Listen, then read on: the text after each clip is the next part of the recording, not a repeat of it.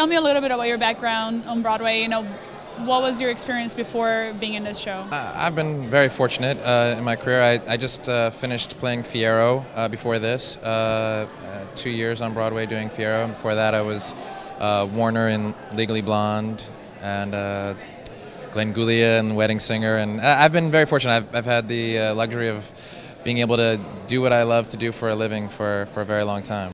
All right, so you've been in a lot of different shows. Do you have any funny stories, backstage that happen, while you're performing? Well, actually, I broke my nose once in Wicked backstage. I was having a conversation with somebody, and I was swinging around this cane, like just talking. We were like, oh, yeah, and, I was just like swinging around a cane, and literally just swung the cane straight into my face, broke my nose, literally broke it open. Oh my God. I finished the show, though. This is going to be really gross. I poured the stuff you use when you cut yourself shaving. It's like that styptic powder or whatever, just in there. That must hurt a lot. I don't know. I should have just left the show, but I was so embarrassed that I actually broke my nose, out of the blue? with the cane while I wasn't even doing anything. I was having a conversation with somebody. I wish I could say that. You know what I mean? It'd sound cool at least. Yeah. So I mean, that's just one of the stories.